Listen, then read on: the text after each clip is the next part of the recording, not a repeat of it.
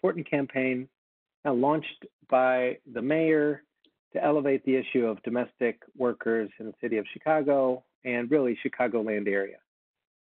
We've done tonight's presentation really with an eye toward presenting it to workers. So it's a workers' rights presentation. I'm Andy Fox, I'm with the Office of Labor Standards. We've got our partner here, Michelle Villegas from the National Domestic Workers Alliance, and we will get started. We probably won't take a full hour, but we'll see how we do. So just framing the issue, employers, when you think of like who hires domestic workers, employers of domestic workers and the workers themselves often lack awareness of the basic labor protections. And if you don't mind, I'm going to go off camera if no one objects. Employers of domestic workers and the workers themselves lack awareness of the labor protections mandated by the law. If you, for example, just think of all the kind of people that come into your home. If you've got a contractor, if you've got someone walking your dogs, if someone is taking care of your dad or mother, if someone is taking care of your kids for a period of time. And the city of Chicago should support and protect care economy workers. So tonight we're going to talk about the care economy, and we're going to try to present some of the rights that should be afforded workers in the city of Chicago under applicable ordinances. So the campaign we're working on now is called Your Home is Someone's Workplace, to just elevate this idea, bring it to the employers, maybe some of the people that aren't traditionally considering themselves employers, raise awareness, get them to think about best practices, and where applicable, enforce the rights of domestic workers. So give people resources so they understand how to access help, who to call, how to call. If they don't feel comfortable calling government, what are some local area worker centers or other resources they can access to get help in this process? And in the end, we need to build community trust because given the numbers we're going to go through, it's clear that we need to establish trust within this worker community to get more cases. And we want to expand the safety net for domestic workers. So tonight, this is our agenda. We've got quick introductions. We'll go through some data and statistics, talk about some of the definitions so people understand kind of what is a domestic worker in Illinois, what is a domestic worker under the Municipal Code of Chicago, and how does that apply? And then talk about this campaign we've been working on. And we'll end with a little bit of timeline. And we'll have a resource page for those that are interested. So my name is Andy Fox. I work at the Office of Labor Standards, which is in the Department of the Business Affairs and Consumer Protection. On the business side, we do licenses. Just think of all the businesses that have licenses, Uber, Lyft, taxis, and investigations. So there are a lot of consumer protections on the side. I'm over the protection of workers in the area of minimum wage, paid sick leave, the anti-retaliation ordinance, and the last one is the Fair Work Week ordinance. And I'll introduce Michelle Villegas. Thanks, Andy. I'm Michelle Villegas. I am the state and local campaigns manager with National Domestic Workers Alliance. And so I've worked with a lot of different state and local entities across the country that are trying to implement policy or programs related to domestic workers. And I also work with the Illinois Domestic Workers Coalition and all of the work that they do, both legislative and more service-driven. So it's exciting to be here, and I think this is a great project that should model for a lot of other cities across the country. Thank you. So I'm going to the slides in pink. Michelle will do the ones that are kind of, it's an off blue. I will do. So this one is for Michelle. Thanks. So just starting off with a little bit of data, as we can see here, the breakdown of domestic workers in relation to all other workers in the Chicago sort of area. We're looking at domestic workers as a pretty small percentage of the overall workforce. I think that's important to highlight. We'll talk a little bit more about that in a little while. But from that percentage of domestic workers that we're able to track and have data on, we have the breakdown of house cleaners and nannies, care providers in one's home, and then ones that are agency-based and non-agency-based. And so I think it's important to see a few things in the data. From domestic workers, a lot of them are agency-based, and we see a lot of employers going through an agency to hire any sort of domestic worker in their home. And so where it used to be a much more employer-employee specific relationship, we're seeing agencies sort of playing the middleman a lot. And so that can be good and it can be bad. And we'll kind of dive into that a little bit as we get into some of the slides. But it's still important to acknowledge that whether you're going through an agency or you're not going through an agency, you are still the employer of the domestic worker in your home when they come to work every day, right? So, or every time they come to work. It's also interesting to see here that we have care providers oftentimes get sort of forgotten in the domestic worker, sort of like when folks think about who they're employing, but they actually make up a pretty large percentage of folks that are domestic workers. And so while house cleaners and nannies obviously are sort of the more traditional folks that we think of as employers that we're hiring, looking to hire in our home, care providers make up a large percentage of them, and especially in a COVID time, we're often the most essential workers for a family during COVID. And so obviously thinking about the set of priorities or things that are necessary became really important in the last few months.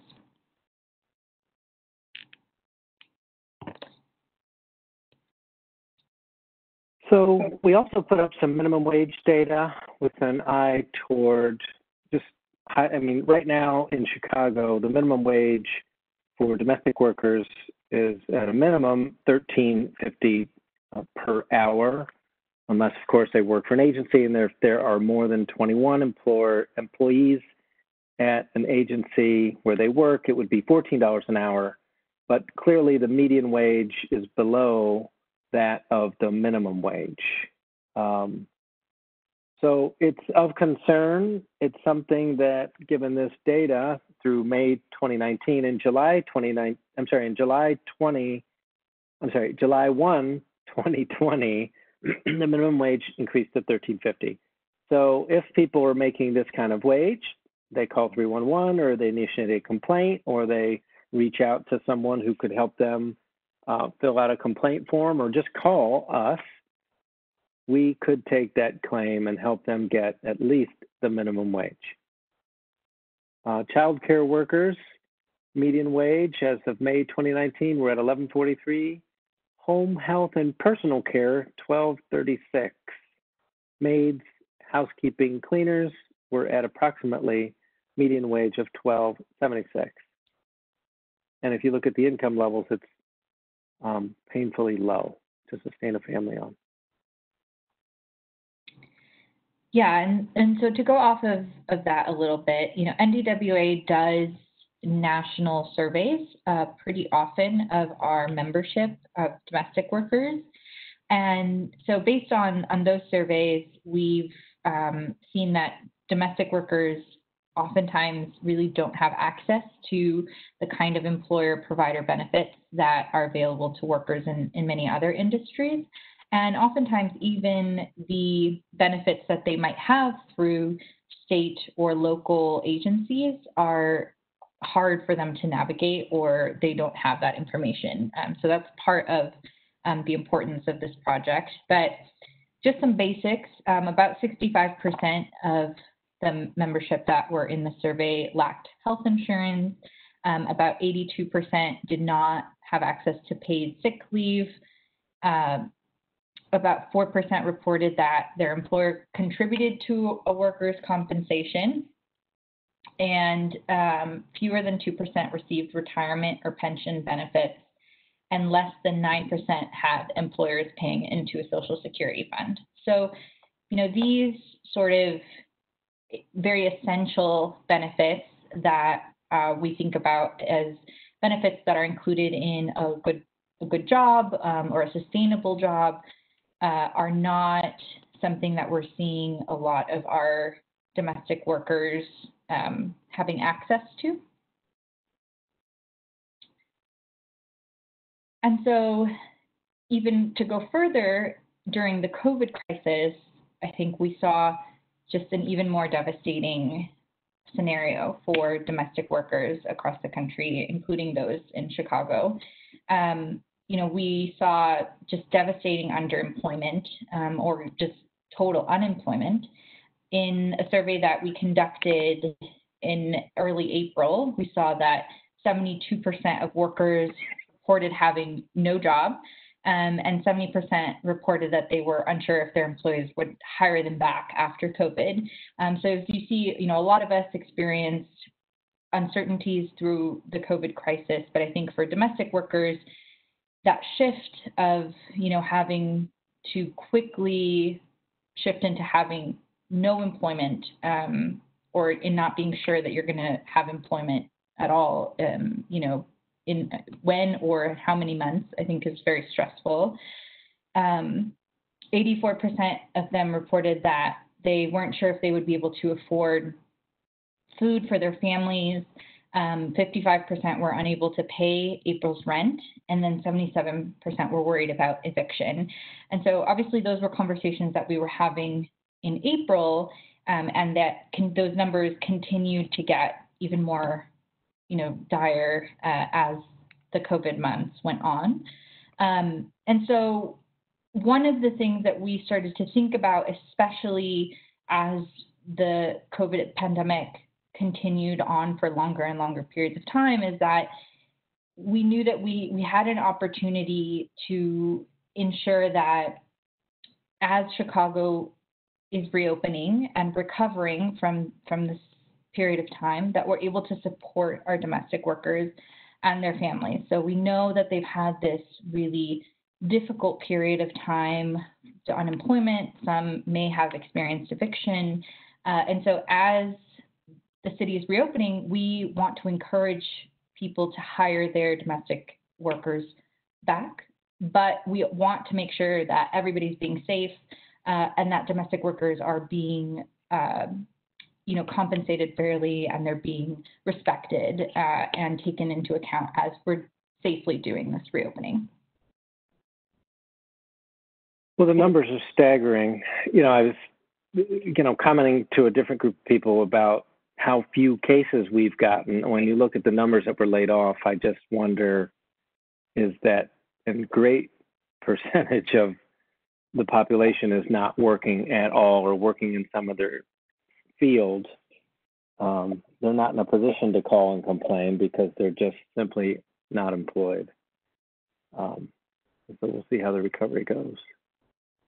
So the campaign we started was really to kind of put a spotlight on this issue. The mayor's mother did domestic work, so she's very keen to the issue, very close to her heart. She's very involved in what we're doing and would like to see us succeed. I have gone through it myself. When we kicked off the campaign, the first video we cut, I kind of had to recut the video because I was bursting into tears. My own father has taken on 24-hour care. He's a lot better now, but at that time, we weren't sure what we were going to do. And so we're for domestic workers in his home, caring for him, helping him move around. I don't know what we would have done. It's just that critical of work. And they were all they still are, all African-American women that are caring for him. And it really hits home when you live it. So the campaign really serves as a call to action.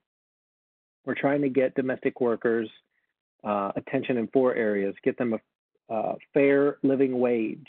So domestic workers are in tier 2 at a minimum of the minimum wage ordinance. They're moving towards parity with the rest of the minimum wage tiers. I think that's something, you know, other employers under 4 don't have to get paid the minimum wage. So the mayor said we need to escalate and at least pay them more, pay them close to a living wage. We need to get them paid time off. We need to have written expectations communicated to the workers through the employers. And, you know, it says safe workplaces as the 4th tier. That really refers to workplace harassment, sexual harassment, just kind of workplace violence. A workplace should be safe. Domestic workers shouldn't have to come to work and face harassment of the different kinds of that exist.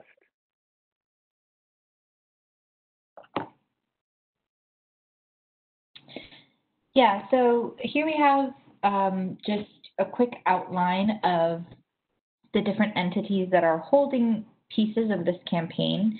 And so the mayor's office is the lead on this project. They're really the entity that is designing and implementing these guidelines, and then obviously utilizing their social media platforms and connections to disseminate information. So that's part of what we're doing here tonight, but also, you know, as the mayor's office, with the sort of like weight that the mayor's office holds, they're using that to spread information that will be helpful to both employers and domestic workers. The Office of Labor Standards is, you know, providing webinars, outreach, again, to both employers and workers, but also helping in some of that enforcement piece, which is so essential and crucial to the success of this campaign, which is, you know, helping to conduct investigations of employers who violate the rights of domestic workers. There's the National Domestic Workers Alliance, which provides expertise and guidance on subject matter, you know, connecting the city to networks of employers and workers that we have built relationships with for a long time and help do other work with. So, you know, the Illinois Domestic Workers Alliance, all of our partners and worker centers across the city who are really sort of the champions of this work. So making sure that that the campaign includes all of those folks on the ground. So obviously the community-based organizations, which is really the meat and bones of the movement. And they are not only providing the subject matter expertise, but also they're the ones who are really assisting in bringing together workers, domestic workers, their input, participation, really making sure their voices are being heard and elevated in this campaign. And then also providing the support to workers who will oftentimes go to one of these community-based organizations because these organizations have built the trust in those communities for workers to have a space in which they could come and bring a complaint or, you know, answer questions directly with domestic workers. So it's obviously a huge part of what we're doing here.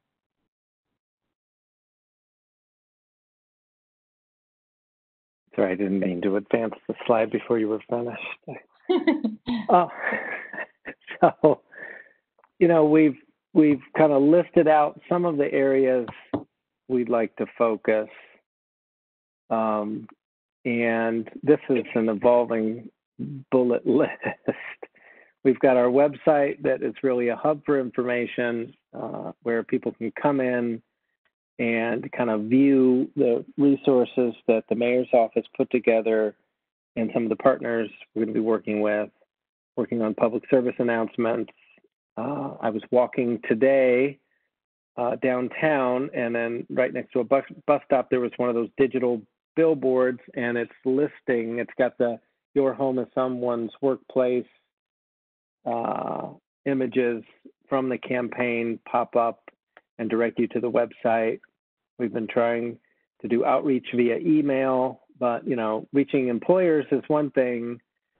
finding employers who are not using agencies is a challenge. So we're going to have to do some more outreach. We're probably going to have to lean on partners. We're going to have to use different networks. We're going to have to be very creative. And that would lead us to areas such as social media content. We probably need to put together kind of a roundtable of ideas with some different people who work in this area to think about where are the employers of domestic workers at? Are they at Whole Foods on the weekend? Are they at church on the weekend? You know, how do we get our message to them? Do they have little hubs of activity? Like, is there a website where they go and seek information? We're gonna have to be creative. So, you know, these webinars are good, but I think the outreach is gonna have to take on a different level and approach as we move forward. We've also created some really wonderful flyers and posters. The mayor's office was really good at kind of figuring out if we were to put up a flyer, we can't have it so dense with information that someone walking by with a child they're caring for, a nanny, for example, would have to like take a bunch of notes and figure out how to launch it and get onto a website. You know, what is the basic information we can put up for people to digest and reach us? We've set a goal of having a couple high-profile fireside chats with, let's call them leadership level people who could really escalate the issue. We're hoping to identify certain leaders in the domestic worker movement and or elected officials to sit and just kind of walk us through these issues in their eyes and attract more numbers. So the working group we set up convenes federal, state, and local government agencies with community-based organizations, individuals with lived experience to address exploitation and trafficking happening across industry. So rather than do a top-down, set the agenda, here's what we do, we put together a working group. And the goal is that through the group, through consensus, through ideas, through trust building, we get groups who work in these industries to identify high-risk industries rife with, or for it probably should be rife with an FE, rife with exploitation and/or trafficking. The first industry we're looking at is domestic work. And in that, we could develop strategies.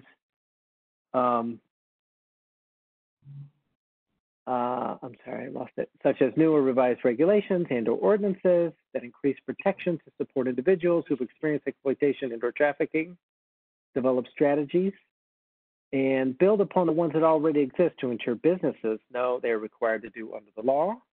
And, you know, private employment agencies, you know, those entities that hire domestic workers and farm them out to are one tier of it. It's also the families. People, individuals who are hiring people to do services and work in their home that meet the definition of domestic work, we need to reach them and develop a cross-agency partnership, because as we set up the kind of this hub for information, we realized it involves the Department of Labor because they have the PEAs. It involves the Department of Public Health. There's some licensing possibly through Department of Children and Family Services. There are more entities involved than just the city of Chicago. So we've really got to dig into some of our cross-agency partnerships to increase coordination on cases and increase our ability to hold bad actors accountable. So the working group, as a goal, will recommend policy solutions. And even in our first meeting, we saw some really great ideas. Create formal partnerships between intergovernmental agencies. So, for example, the Office of Labor Standards would cut an agreement with the Department of Labor to share information. Right now, we're not able to share certain confidential information between agencies, so explore ways that agencies could refer cases to other entities, for if we don't have the power to do it, we could refer it somewhere else.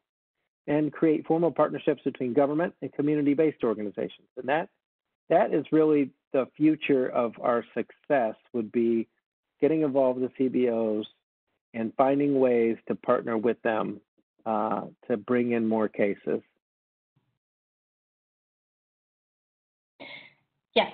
So the key rights of domestic workers or care workers that we're enforcing, and hoping that we not just enforce for that domestic workers feel like they can come and file claims, but also that employers will have awareness of these key rights and make sure that they're implementing them in their own homes and in their own employee contracts or however they're working to employ their a domestic worker. So the first is minimum wage, and we talked a little bit about that earlier.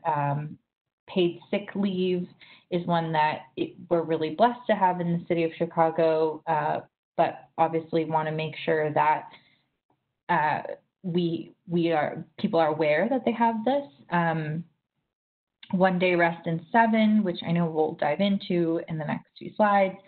Overtime, right to a break, so making sure that you're fitting those within the right time frames, freedom from sexual harassment, and freedom from discrimination, which are two really essential pieces of the awareness and the narrative, especially for domestic workers who are oftentimes part of communities that are more vulnerable or sensitive.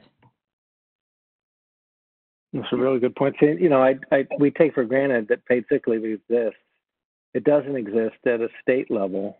Mm-hmm. So at some point, we probably need to advocate at a state level that the state bring in paid sick leave. And the issue of sufficient paid sick leave was addressed recently. People, right now, the minimum requirement only gives people 1 week of paid sick leave. In COVID, we've seen that if you have to quarantine for 14 days and you have banked, a week of days, 5 days saved, 40 hours, that second week you might not be paid. So, these are areas that make sense and are the right thing to do. We should be exploring those for these important workers. So this is a little technical, but just to remind people, if you're doing work as a housekeeper, a house cleaner, if you're doing home management, if you're doing nanny services, including child care and child monitoring, if you're providing care, personal care, home health services for elderly persons, persons with an injury, illness, disability who require assistance in caring for themselves, you meet the definition of domestic work. If you're doing laundry, cooking, if you're doing companion services, if you're chauffeuring people around, it meets the definition of domestic work. Other household services for members of households or their guests in or about a private home or residence or any other location where domestic work is performed. That's really a catch-all for some other work that's done in and around the home. I mean, a domestic worker means a person employed to perform domestic work. So are you a domestic worker? You look to this. If you see 1 to 10, you're doing domestic work in the city. Well, that's from the Illinois Domestic Workers' Bill of Rights. So I'm not going to read through all of this, but the Illinois statute says domestic work does not include the following things. So there are limitations to what domestic worker is. If you're the parent, spouse, child, or other member of the immediate family, not a domestic worker. If you're at a child and daycare home provider participating in the child care assistance program under section such and such under the Illinois Public Aid Code, not domestic work. There are a few others. I don't need to read through them all, but there are some exceptions to what domestic work is. But we'll make this available at a later time for you to read. But just so you know, there are some exceptions. Now, when we're in the city of Chicago, we are, if we're in my world, it's all about jurisdiction. So I've got to figure out, do we have an employee and do we have a covered employee? So under the Chicago minimum wage ordinance, some of the claims we get are involved minimum wage. So I thought, let's just go to the definition of an employee. It means an individual that performs work for an employer in the capacity of an employee as distinguished from a contractor, determined pursuant to Illinois Revenue Service guidelines. Interestingly, after some recent research, there used to be a dichotomy.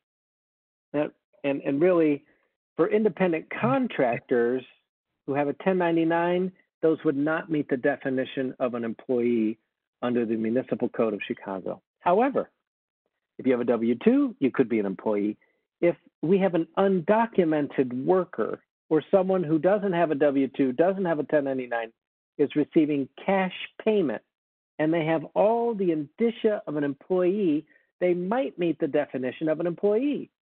So if a person is an independent contractor, they would not be an employee to be an independent contractor. And that's just the way the IRS treats them. However, if there's no indicia of either W-2, 1099, for example, an undocumented worker, then the Office of Labor Standards could look at what the indicia of the work is and run through it and determine that someone was an employee. So if a person is performing work for an employer in the capacity of an employee, they might meet the definition of employee, excluding independent contractors. I know that was kind of convoluted, but so the definition of a covered employee does not include an individual permitted to work for an employer who has fewer than 4 employees. So that's the exclusion. If an employer has less than 4 employees, they're not covered employees. They are not entitled to the minimum wage, with the exception, and this is where the mayor leaned in and said, all domestic workers, including domestic workers employed by employers with fewer than 4, shall be covered employees if the individual meets the other requirements. So if you work in a home and there's only you there and you're an employee, you could be a covered employee entitled to the minimum wage. If there are 2 of you at the home, if there are 3 of you at the home, you could still get the minimum wage at $13.50, which is generally the minimum wage for employers who have from 4 to 20 employees. So here's a chart. I don't need to dwell on it too long, and it just kind of spells out the minimum wage requirements and the overtime requirements. So for small employers, including domestic workers, the minimum wage effective July 1st, $13.50. The overtime wage effective July 1st, 2020 was $20.25. Domestic workers, I don't know that they're tipped domestic workers, so we don't need to talk about that. Now, paid sick leave. If you work for someone, the number of employees doesn't matter.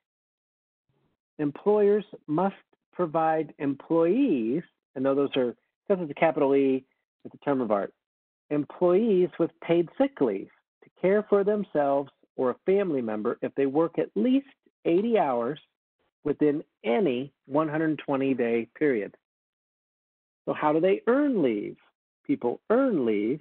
Every 40 hours worked, you earn 1 hour. So if you work 20 weeks at 40 hours a week, that's 20 hours. If you work 40 weeks at 40 hours a week, that's 40 hours. And that's the minimum you should earn. Employers can allow for more, but they have to allow for 1 hour of paid sick leave for every 40 hours worked. Using leave, up to 60 hours in a 12-month period when the employer family member is ill, injured, or a victim of domestic violence or sex offense, or for medical care, treatment, diagnosis, or preventative care, among other reasons. Now, this up to 60 hours in a 12-month period also involves the Family Medical Leave Act, but people can use leave.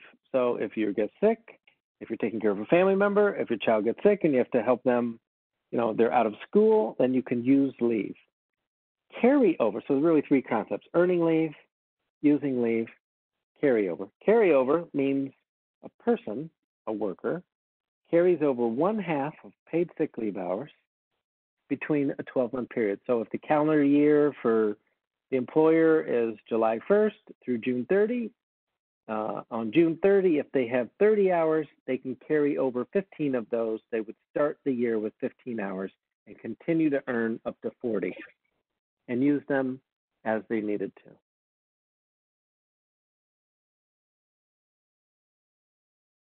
So the 1 day in 7 from the 1 day rest in 7 Act is just as its name implies. It allows for at least 24 hours of rest in every calendar week. And a calendar week is defined as 7 consecutive 24-hour periods, starting basically at 12 a.m. on Sunday and ending at midnight the following Saturday. So under this act, employers can also ask for what is called an EIDL for a relaxation of this requirement. So if an EIDL grants a relaxation, it requires a statement from the employer demonstrating that all employees who will be working 7 days in a row are in fact volunteering to work 7 days in a row.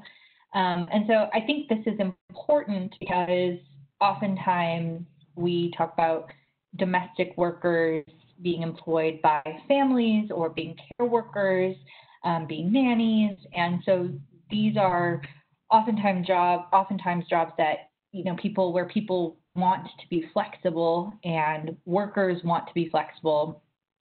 And so I think it's important to remember that there's a process in how to, go ahead and be flexible and do those things that sometimes, are outside of, what this act is implying that an employer or enforcing rather than an employer should do.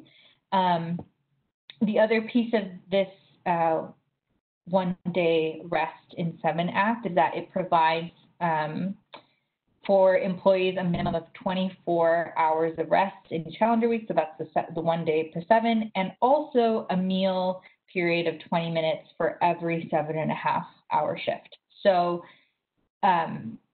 that's really important to remember that if you have I think most families are probably providing a break time for their domestic workers, but I think it's really crucial to remember if you have a care worker who, is staying overnight, if you have a nanny who does extended weekends, these different scenarios in our lives, which our domestic workers, really do take on a very personal job in our homes. It's really important to remember that as employers, they're still our employees and they have rights by law that we have to abide by and follow, and make sure that we're providing space for domestic workers to be honest and communicate with us as our employees.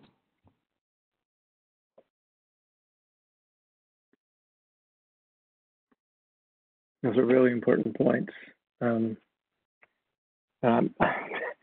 It's almost like I hate to say it, but I think about my brother is managing my father's care, and I don't know if he's been given here's a guide on some of what you might be doing correctly or incorrectly, or as different people rotate in and out of the house, here's how you greet them, here's where they sit. And in COVID-19, what are some additional protections that they should be taking that you should be taking? Mm-hmm. So these are areas I think that maybe the agencies think about, but in a state like my father's in Indiana, I don't know that there are nearly as many worker protections. So the goal here is in Chicago, we have kind of the leadership and the vision and the support to do it right, unquestionably. So worker rights, domestic workers are due overtime pay.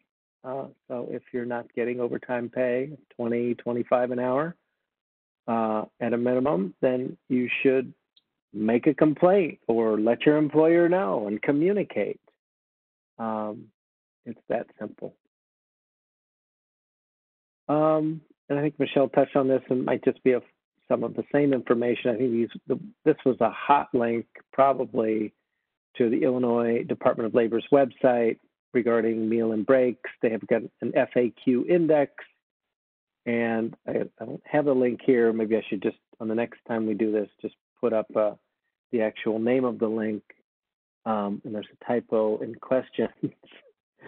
But he who is to work 7.5 continuous hours or more shall be provided a meal period of at least 20 minutes. Meal period must be given to an employee no later than 5 hours after beginning work. Illinois has no law regarding breaks. For more information, visit the ODRISA page. I think that can be found at the Illinois Department of Labor's website. Yeah, so the last couple of points that we're talking about today are, sensitive, and I think everybody who is a worker wants to have the freedom from sexual harassment. But I think particularly when we are talking about domestic workers, it's especially important to understand the vulnerable positions that oftentimes care workers and nannies or other domestic workers are put in. And so it's really important that we take action and that we're not ignoring any sort of sexual misconduct that we may witness, whether it's within our home or within someone else's home. We also, just under the law, sexual harassment is prohibited by the city of Chicago. A sexual harassment victim can be of the opposite sex or the same sex as the harasser. And it's important to remember that, acts that might be considered sexual harassment include repeated unwelcome sexually suggestive comments. They can be gestures. It can be emails, pictures. It can be verbal, unwelcome physical contact of a sexual nature. Oftentimes can be requests for sexual favors in exchange for an employment benefit, such as a raise or a promotion, or a subtle or direct threat that a sexual or personal relationship is required for employment, promotion, or other favorable treatment in the workplace. These are all straightforward in traditional workplaces. And even then, oftentimes it can be difficult to confront. But I think particularly as an employer of a domestic worker, we should always be aware that the situation is even more difficult to navigate oftentimes, particularly for a domestic worker who is coming into your home, who is put in a vulnerable position because of the nature of their work or because of their background. And so I think particularly for domestic workers, it's important to understand that these scenarios may play out in a way that is different from our traditional workspaces. Those are really important comments. I was thinking about I know that the hotel industry was required to put in like an emergency call system in the hotel for workers. Mm-hmm. And not that I'm advocating that something similar be in place, but you talked about how vulnerable workers are when they're in someone's home. And it's a whole different dynamic. One more from Michelle. Yeah, so I mean, these are, resources. If you are the victim of sexual harassment, or if you know somebody who is, definitely don't ignore it. Like I said, it's important that we acknowledge these things as they're happening in our own homes and our own lives, but also if you see it happening in someone else's home, a colleague or a friend, I think it's still really important to speak up. And there are all kinds of guidelines and resources for these scenarios. There's hotlines. You could file a complaint with the Chicago Commission on Human Relations. There's a phone number and a website for you to visit if that's the case. There's also a Facebook page and an email at the City of Chicago. This is really important stuff. I feel like we should make it larger on the page for people, but I guess We could direct them to the website for more information.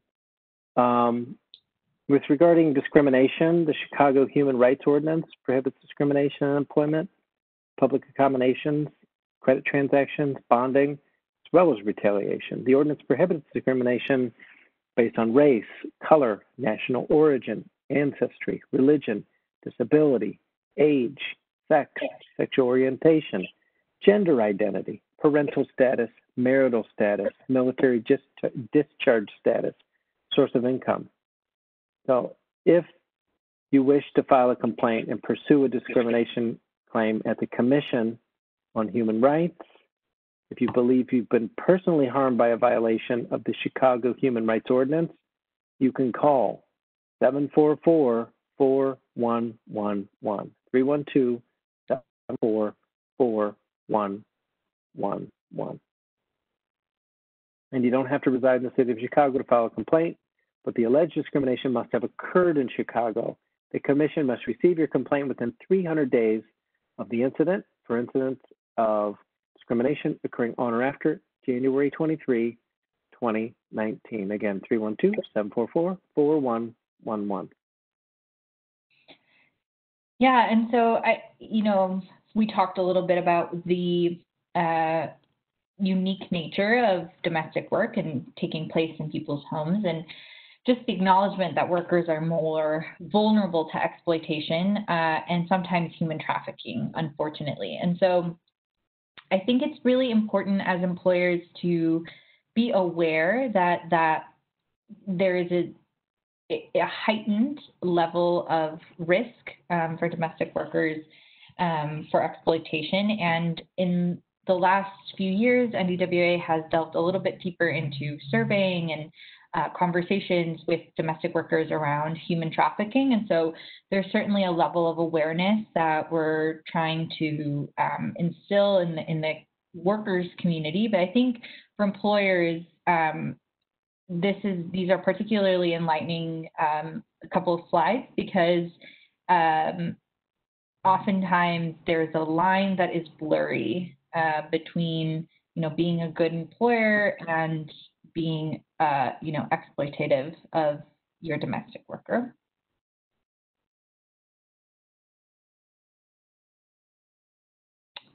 So here are some common ways that traffickers or employers oftentimes exploit their workers. And just as sort of like as a overarching statement on human trafficking, oftentimes it may not be you as an employer that is being exploitative, but this can easily happen to other domestic workers that you might know, or even your own domestic worker who may be working in a different household, who then tells you of some of this that might be happening to them. And so I think it's just really important for us to all know and be aware of what this could look like.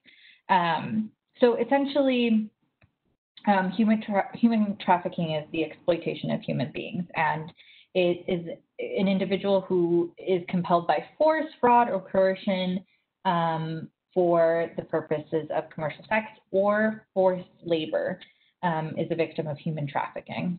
I think the forced labor piece is one that oftentimes people don't associate with human trafficking, but I think it's really important in a lot of domestic workers scenarios to understand that there are laws against it.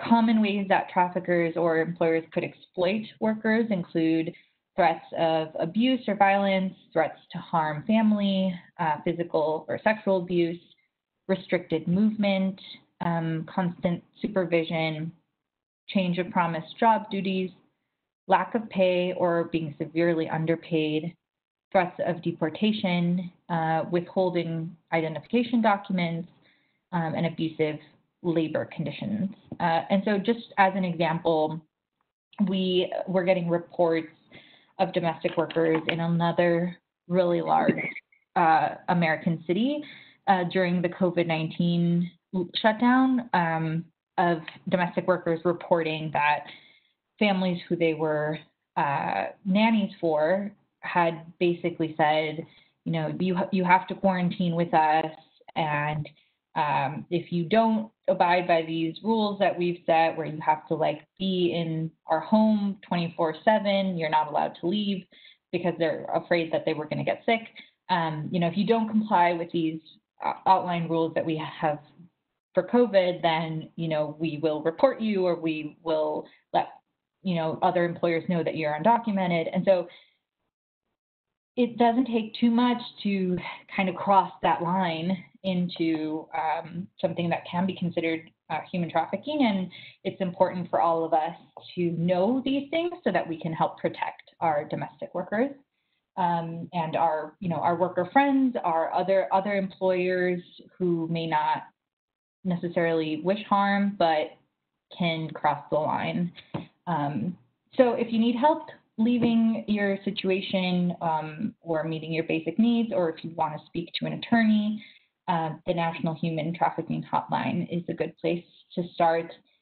You could call, text, or live chat any of these resources. And I think this would be a great place to include some of the NDWA guidelines that we are publishing for COVID and how best to interact as employers and workers, to have those difficult conversations around how to keep our families safe and also follow all of the labor standards. Oh, that's really disturbing, that case and those cases. Man. So if you have any questions, you could post them to the chat. You can put them in the questions and answers. I don't see any questions yet, but I'm open to that. If you have would like to email us any questions, comments, or insights, you could email us at bacplaborstandards@cityofchicago.org. This is probably one in a series of events. Expect a little more. We might be reaching people in different venues going forward. So I hope that, while the crowd today is small, we can expand the voice, or if you're listening to this at some future time, please check back on the chicago.gov/CARES website, where we would post things through the city's portal. Does anybody have any questions before we move to final comments? I haven't seen any questions yet, so I'm not imagining there will be, but I'll be monitoring that. I'd like to thank Michelle for being here with us. Thank you, Michelle. I learned a lot from your comments and your vision and your kind of understanding of the issues of domestic workers. I'm really compelled to do more, so I guess that is what this is. We've launched this campaign to learn more about it, to partner with people, to dig in and kind of kick the tires of all these issues, and then do something. Because to do something, it's not just the workers, it's not just the employers. We need to get others involved and really make a change in this area. So, Michelle, would you like to say anything? Thanks, Andy. I really appreciate that. It's been a pleasure to work with you and with all of our partners in the city of Chicago who are doing all of the work on the ground to, make sure that domestic workers are getting a fair chance at, at earning a living, and making sure that employers are complying with all of the different labor standards. I think just as a final note, it's really important to make sure that we're in our own lives. The more that we can do is talk to our friends, our neighbors, other parents who are employing domestic workers, and try to shift the culture and narrative around who is an employer for a domestic worker. And so the more that we can normalize talking amongst each other and saying out loud that we are employers for all intents and purposes if we employ a domestic worker, I think that is a really important point of this campaign. And I think we can all do our part to make sure that we're having those conversations with our friends, families, and neighbors. So true. Thank you for closing us out, Michelle, and thank you for your words of wisdom. We will post this on the chicago.gov/CARES website. So I don't know if it'll go up tomorrow, probably tomorrow or sometime soon after that. So thank you all for attending. Have a good evening. Good night, everyone.